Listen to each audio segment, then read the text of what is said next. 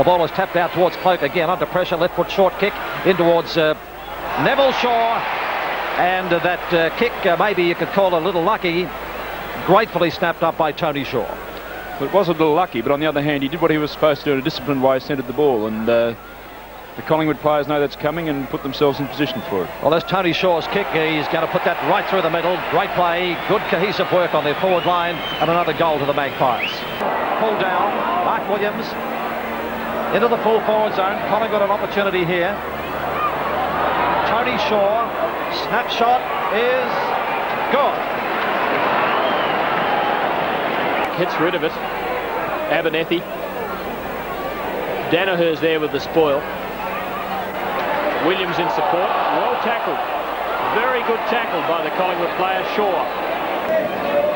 No, certainly one of the few Collingwood players that has kept working right through the day. He's kicked 2 goals.